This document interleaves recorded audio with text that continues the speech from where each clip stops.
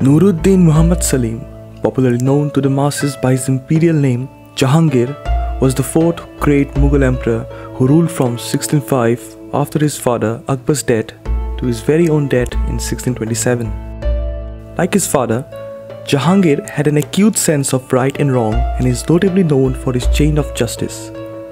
After his accession to the Mughal throne, the first order Jahangir gave was the fastening up of the chain of justice. The idea behind this was that if those engaged in the administration of justice should delay or practice hypocrisy in the matter of those seeking justice, the oppressed might come to his chain and shake it so that its noise might attract attention. It was made of pure gold, 27 meters in length and containing 60 bells. Its weight was around 150 kg. One end of it was made fast to the battlements of the Shah Burj of the fort of Agra and the other to a stone post fixed on the bank of the river. At the same time, Jahangir gave 12 orders to be observed as rules of conduct or Dastūru-i-ʿAmal in all his dominions, and in this video we'll be talking about those. We can call those rules of conduct as Jahangir's 12 Edicts. You are watching Royal Mughals, and without wasting any more time, let's just get on with the video.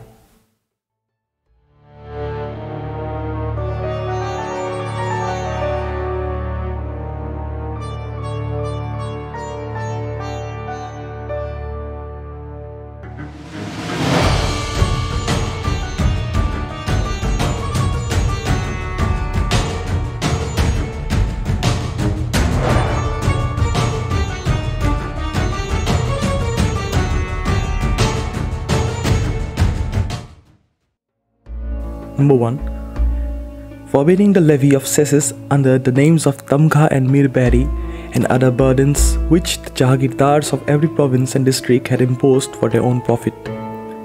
This order basically put a ban on imposing taxes like the Tamgha tax, which is basically a stamp tax or a royal seal.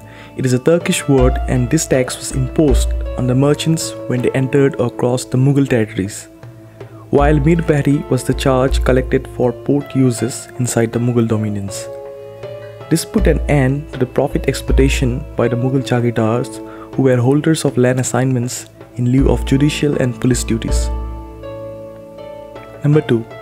Safety regulation of roads and stimulation of population via promoting settlements. This order enforced the Jagirdars to build sarais or public rest houses, mosques and dig wells in those neighborhoods where roads, thefts and robberies took place, which were at a little distance from habitation. This in turn stimulated population and allowed people to settle down in those sarais or public houses. If these were near a Khalisa estate, or that means under direct state management, the administration of that place was supposed to execute the work.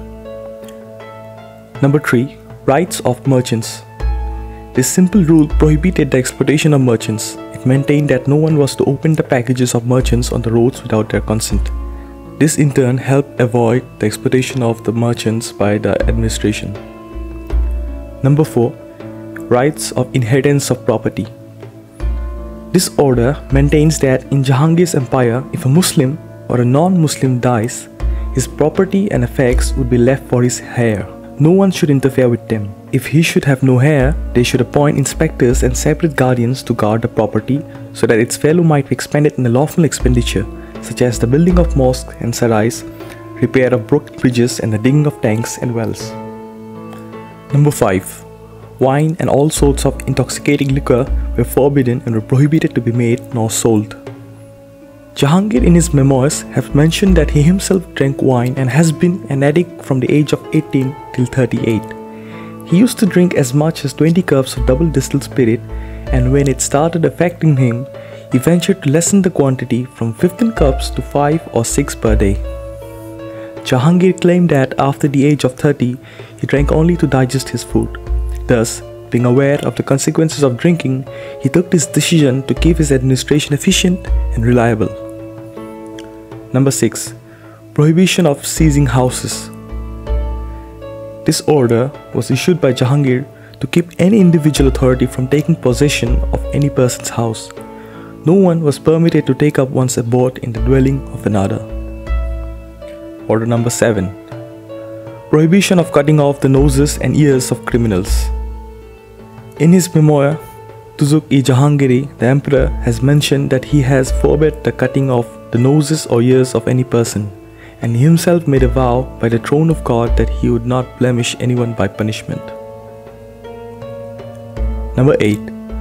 Prohibition of taking property of another without his consent. In his 8th edict, Jahangir gave an order that officials of the crown lands and the Jagirdars should not forcibly take the farmers' lands and cultivate them on their own account. Number 9. Requirement of a special permission for Jagirdars to intermarry in their Pargana. This order maintained that a government collector or a Jagirdar should not, without the permission of the emperor, intermarry with the people of the Pargana or district in which he might be assigned to. As simple as that. Number 10. Building of hospitals and appointment of physicians to attend the sick. Jahangir ordered that his subjects should find hospitals in the great cities and physicians for the healing of the sick. Whatever the expenditure might be should be given from the royal treasury. Number 11.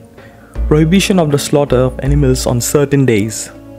In the Dastūru-i-ʿAmal, the emperor mentions that in accordance with the regulation of his revered father, that is Akbar the Great, Jahangir ordered that each year from the 18th of Rabiul Awal, which is his birthday, for a number of days corresponding to the years of his life, his subjects should not slaughter animals for food. 2 days in each week were also forbidden, one of them Thursday, the day of his accession, and the other Sunday, the day of his father's birth. Jahangir states that Akbar held this day in great esteem, and thus on this day, because it was dedicated to the sun and also because it was the day on which the creation began, therefore it was one of the days on which there was no killing in his dominion. The order was enforced and well documented. In his 5th regnal year, Jahangir repeated the order and was so strict about it that when in 1612 the Eid al-Adha occurred on a Thursday, he did not allow the ritual slaughter to take place on that day. It was held the day after. Number 12. General confirmation of commands and fiefs, grants and amnesty for all prisoners in forts and prison. For his final order, Jahangir maintained that the offices and jagirs of his father, Akbar's servants, should remain as they were. Later, the mansabs were increased according to each other's circumstances by not less than 20% to 300 or 400%. The subsistence money of the Ahadis, who were the emperor's own troops, directly recruited by the Mughal emperor himself, mainly from the emperor's own blood, relatives and tribesmen, was increased by 50%. He also raised the pay of all domestics by 20% and increased the allowance of all the ladies of his father's harem from 20% to 100% according to their condition and relationship. By one stroke of the pen, he confirmed the subsistence lands of the holders of charity lands within the dominions, who formed the army of prayer according to the deeds in their possession. Along with that, Jahangir gave an order to Miran Sadr Jahan, who according to the emperor is one of the genuine Sayyids of India and who for a long time held office of Sadr under Akbar. He ordered that Miran Shadras should every day produce before him deserving people, and finally, Jahangir decided to release all criminals who had been confined and imprisoned for a long time in the forts and prisons. Thus, these were the 12 edicts of the Mughal Emperor Jahangir, who was a ruler who deserves to have his own space in history, but unfortunately is largely overshadowed by his father's extraordinary reign, despite the former's glorious memoirs and his reputation as a great patron of earths. If you enjoyed the video, if you think you have learned a thing or two, make sure to like and subscribe. This is Royal Mughals signing off.